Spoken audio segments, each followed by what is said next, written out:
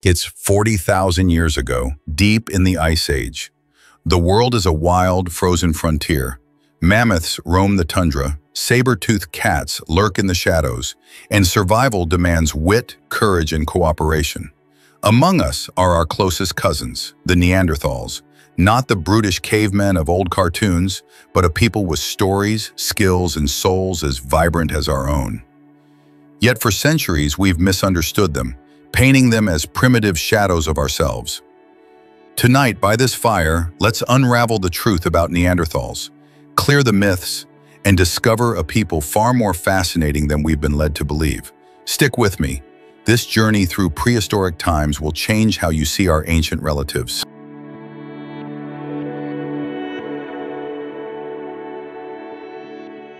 Let's start with one of the biggest myths, that Neanderthals were our ancestors, trudging along a straight path to become us, Homo sapiens. Picture evolution not as a ladder, but as a sprawling tree, its branches twisting and splitting in every direction. Around 350,000 years ago, from the trunk of Homo erectus, two branches emerged, one leading to Neanderthals, another to us.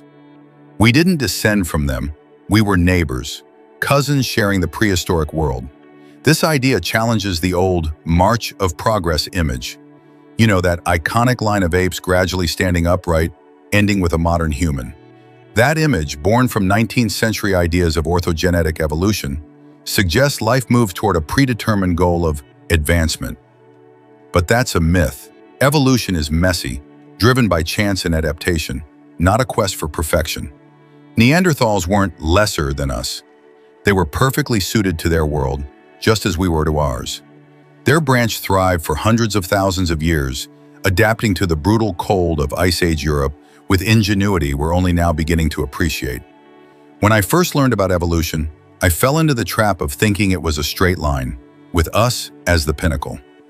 But studying Neanderthals opened my eyes. They weren't a rough draft of humanity.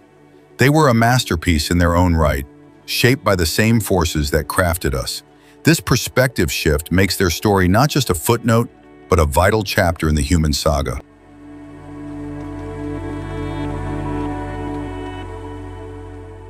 Now let's step into a Neanderthal camp. It's a frosty morning, and a group huddles near a fire stitching hides into capes. You might imagine them covered in thick, shaggy hair, like a mammoth or a musk ox, to survive the cold. That's a common myth, but it doesn't hold up. Neanderthals, stockier and stronger than us, likely had skin much like ours, not a pelt of fur. Why?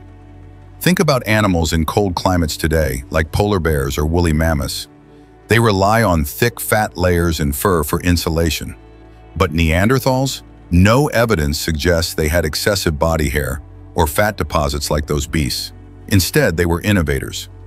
Archaeological finds show they wore simple clothing, capes and wraps made from animal hides. By the time our ancestors arrived in Europe, they were sewing more complex garments with bone needles, but Neanderthals weren't far behind. Their clothing was practical, not primitive. Excess hair would have been a liability. Imagine sweating during a hunt in sub-zero temperatures. Sweat freezing into ice on a hairy body could spell death. Neanderthals were smarter than that. They used fire, shelters, and hides to stay warm, proving their resourcefulness. I used to picture Neanderthals as these furry, bear-like figures, but learning they crafted clothing flipped that image.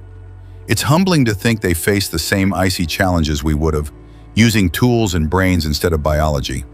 It makes me wonder, what other skills did they master that we've overlooked?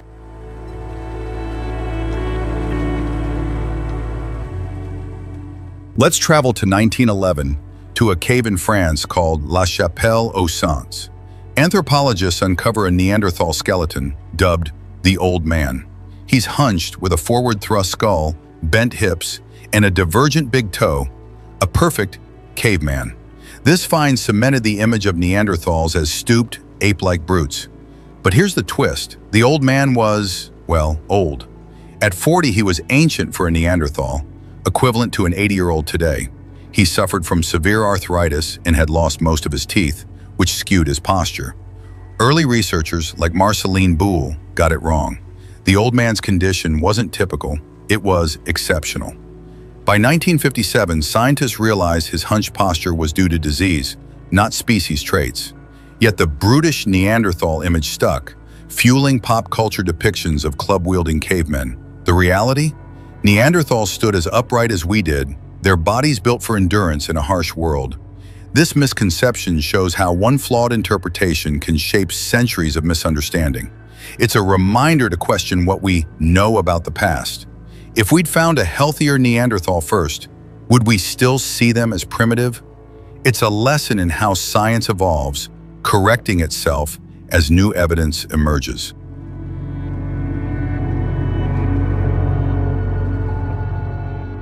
Now let's visit another cave, Shanidar in modern-day Iraq, 40,000 years ago. Here lies Nandi, a Neanderthal whose story shatters the myth of them as unfeeling brutes. Nandi was old, 40-50, and his life was a catalog of pain. A blow to his head left him blind in one eye. Bone growth blocked his ears, likely causing deafness and agony. His right arm was withered, possibly from a childhood injury or amputation, leaving him partially paralyzed with a painful limp. Yet Nandi lived a long life. How? His injuries, healed over years, suggest his community cared for him. They fed him, protected him, and ensured his survival despite disabilities that would have made him a liability in a world of predators and scarcity. This wasn't a one-off. Other Neanderthal sites show similar care for the sick and elderly, proving their compassion was widespread. Nandi's story hits me hard. It's easy to think of prehistoric life as brutal, every person for themselves. But Neanderthals show us that even in the harshest times, community mattered. They valued their own just as we do, reminding us that humanity's roots run deep with empathy.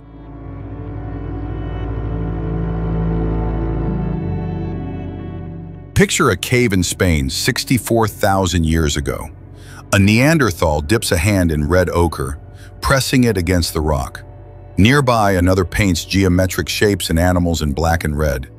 These cave paintings, discovered in 2018, are the oldest known, predating Homo sapiens in Europe by 20,000 years. Neanderthals weren't just surviving, they were creating, expressing ideas through art. This discovery upends the myth that Neanderthals lack sophistication. Their art suggests a rich inner life, with symbols and stories we can only guess at. It's a glimpse into a culture that valued beauty and meaning, challenging the idea that they were intellectually inferior. When I heard about these paintings, I imagined a Neanderthal artist, torch in hand, creating something to outlast them. It's a powerful reminder that creativity isn't unique to us. They had dreams, fears, and stories just like we do. What else did they leave behind that we haven't found?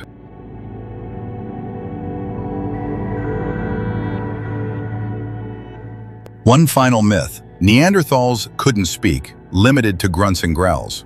Recent studies of their hyoid bone, a small bone crucial for speech, reveal it's nearly identical to ours. Their throats, though squatter, could produce complex sounds, possibly high-pitched, but capable of language.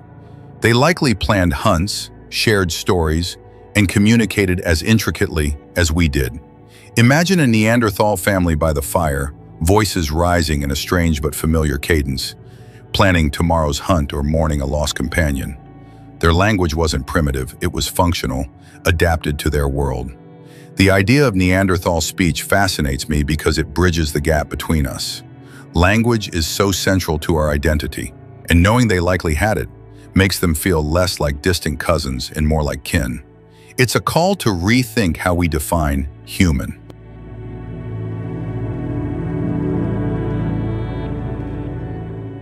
Let's make this vivid with a story inspired by evidence.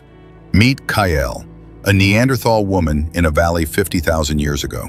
Kael was injured in a hunt, her leg crushed by a falling boulder. Unable to walk, she relied on her clan. Her brother Tor brought her food, while her daughter Lila tended her wounds. Despite her pain, Kael taught Lila to flake flint tools, passing on knowledge. The clan's care kept Kael alive for years, her presence strengthening their bond. This mirrors finds like Nandi's, showing Neanderthals' care wasn't just survival, it was love. And brother, in a cave in Spain, a young Neanderthal named Arrow paints a bison on the wall.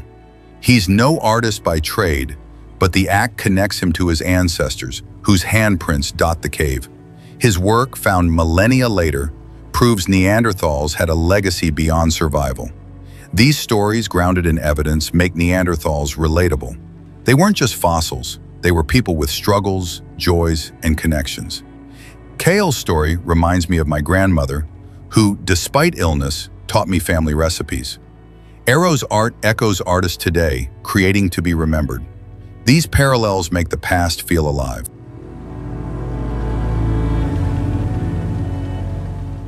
As the fire dies down, let's reflect. Neanderthals weren't the grunting, hunched cavemen of old myths.